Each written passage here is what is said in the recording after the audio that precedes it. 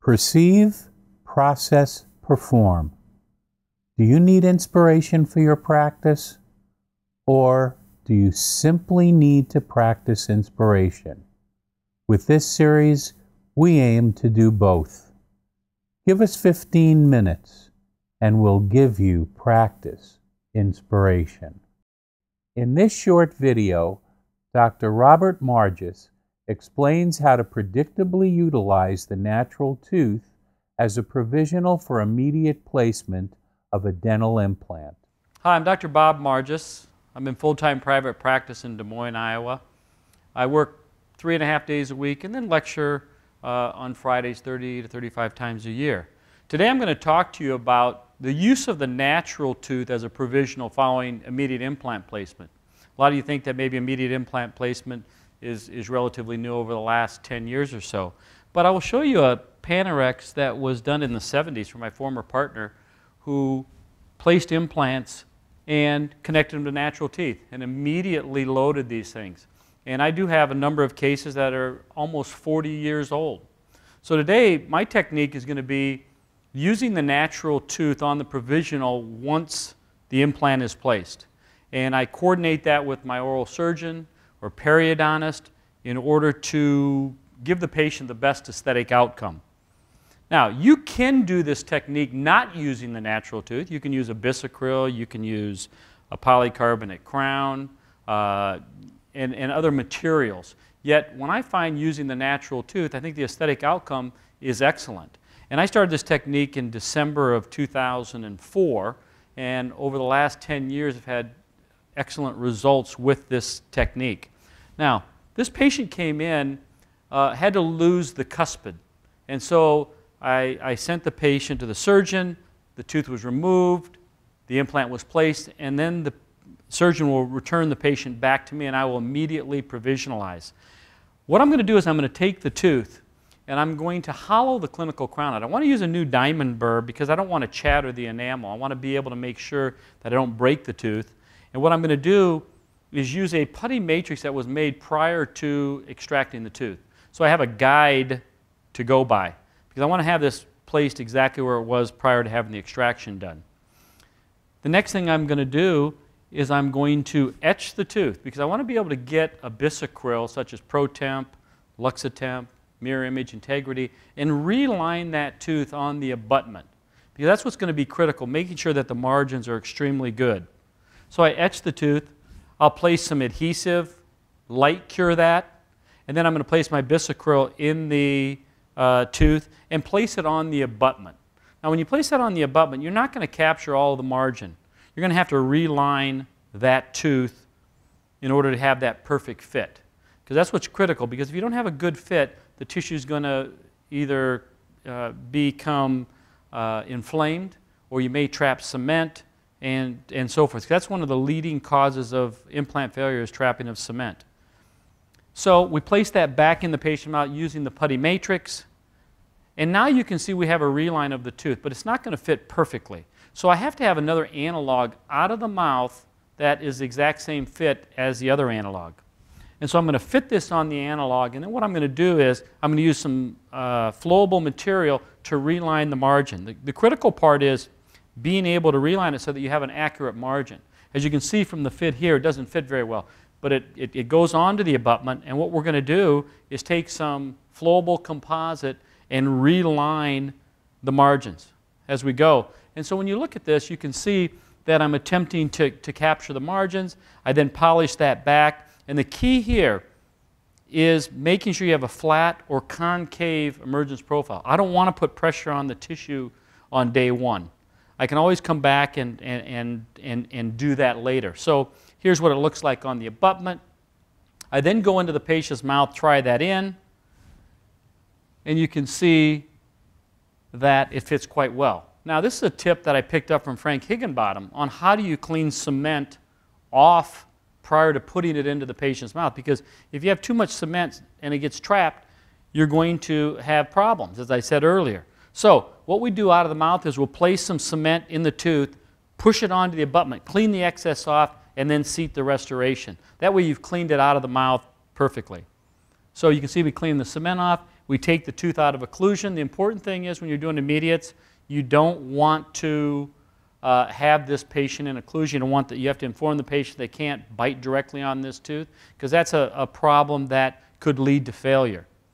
This is the tooth on the day of surgery, as you can see, and at 3 months post-op. And when you look at this, you say to yourself, now, the problem becomes, is my laboratory going to be able to do a better job than this temporary restoration? An up-close view of that, and the lingual view. Now, this patient also had 2 other implants previously placed, and so he wasn't really in a hurry to have this one due to financial constraints, and so I said, you know what, let's just leave this on. Came back at recalls at 1 year, year and a half, 2 years, 3 years, and I had not restored the case. I left it the way that it was, and when you look at the case here, you can see that it integrates into the tissue quite nicely. That's a 4-year post-op. Now, believe me, I didn't make any money on this case yet because I've never restored the tooth. My fee is around $350 to $400 for the provisional, similar to what like a removable appliance would be, like an Essex or even a bonded restoration. So here it is at 5 years. At 6 years, I decided to probe the case, and when I probed, I had some blanching of the tissue at 3 millimeters. And so when I look at the case, there was a connection to that tooth. I wasn't able to probe down through that down to the implant. So at 6 years, and then once again, 8 years, and then at 9 years and 9 months, this case is now 10 years and 2 months old, I take another picture and a radiograph. And what I want to show you on the radiograph is, when you look at this, this is a polished collar implant. The bone level is just perfect on. We didn't get bone loss to the first thread. And you hear Salama and Garber say, tissue's the issue and the bone sets the tone. When it comes to immediates, it's really the plate that delivers your fate. If you don't have a facial plate, you're going to be in for a problem. The other thing is, you hear one abutment, one time. How about one abutment, one crown, one time? A case study of one. But it's now been in the mouth 10 years and 2 months. I haven't restored the case. This has never come off the abutment. I use temporary cement. And why would I restore this now if it's been in function for that long and hasn't come off? If it comes off, we'll go ahead and restore it. Here's another angle of the x-ray. You can see the bone. And it's a successful case without having it even restored. That's a cement-retained immediate provisionalization. Now, a lot of you may say, well, I only do screw-retained provisionals. And I agree with that. I think screw-retained provisionals are better for a couple of reasons. Not trapping cement and having the ability to form the tissue later on. When you're able to push that, screw it on, you can always add later on to move the tissue into the direction that you want it to move. So when you look at the Panorex, you can see he had 3 previously placed implants, all very successful. But if you look at the bone on this one, it does seem to be a little bit better, having not taken it off the abutment. This next case I want to show is a screw-retained type provisional, also using the natural tooth.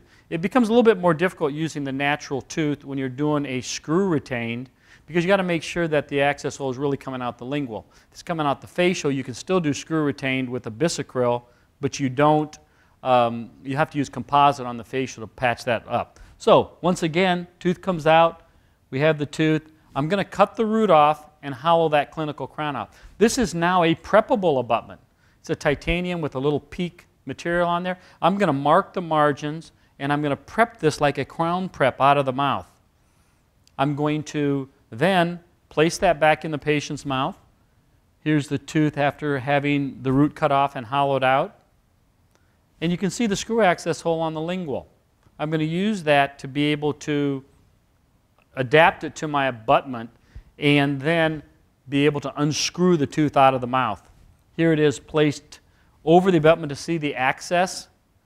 And I use a cotton stick so I don't get acrylic into that channel. That's very important. You could use plumber's tape, you can use other materials, but that stick kind of guided me into where I wanted to place that tooth over the abutment. Here we are, we allow the acrylic to stick to that abutment, and then I'm going to remove the stick and get to that screw hole with my screwdriver. I unscrew that, and once again, the key point is, are the margins going to be very accurate? Usually not. Usually you have to reline that with some flowable material, And as you can see here, if you cemented this or if you screwed this in like this, you're going to have issues because it's going to be too bulky on the facial. You have margins that are exposed. And so I want to fill this in with either acrylic or flowable composite. Once again, making a flat emergence profile. And as you can see, we're removing the excess material and contouring it so that we don't have any bulkiness on that facial. I then go ahead and screw this into the patient's mouth. And this is how the patient leaves the office. Taking the tooth out of occlusion, making sure you don't have any occlusal forces on, because that's what's going to possibly cause failure of your immediates. And, having done this for about 10 years, I've had very minimal failures. Why? Because I make sure I control the occlusal force and the patient accepts responsibility knowing they can't bite on that tooth like a normal tooth. Otherwise, I tell them you may have to have a removable appliance, a flipper, may cause lisping. Anytime nobody really wants to wear a removable, if I can do something that's permanent, as a provisional, that's what I want to do. So this is how the patient presents a couple weeks later. And then we're ready to make the final impression about 3 months after initial placement. So when the patient presents for the final impression, I remove the abutment, and you can see the nice architecture of the tissue. I normally use a custom impression coping where we'll place composite on that impression coping to maintain the same architecture that we've spent so much time trying to achieve. We place our impression cylinder. This is different for all implant companies, but it's a very similar technique whether you use Nobel, Straumann, 3i, Astra. And we go ahead and we place the impression cylinder back into the impression. I then will have my laboratory fabricate a full contour layered crown using zirconium. And the zirconia abutment will be stacked, porcelain will be stacked onto that. And then I can screw retain this restoration. As you can see, excellent placement by the surgeon. I then will use some plumber's tape to seal off the axis with some composite. And when we get done, you can see that the blanching of the tissue, I look for that. And normally what I'll do is that if I place the tooth and the blanching subsides in 6 to 7 minutes, I go ahead and seat the restoration. If the blanching doesn't subside, normally what I'm going to do is have to recontour that facial, or what I'm going to have to do is do something with a tissue. Normally I don't ever touch the tissue. I do that with the final. And here's what you can see at the 1 year post-op. The tissue architecture normally stays. When you listen to Tarnow and Chu, their recommendation today is different than what it was 5 years ago.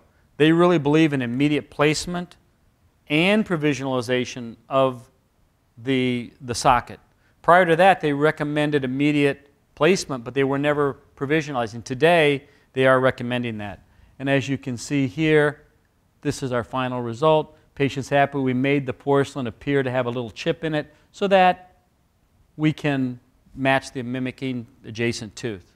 And those are two simple ways to create good architecture, a good service for the patient, something that's been predictable over the last 10 years, not something that we've just created, over the last couple years. And so I would challenge you to use this technique, whether it be the natural tooth, the Bisacryl, ProTemp, whatever you decide to do.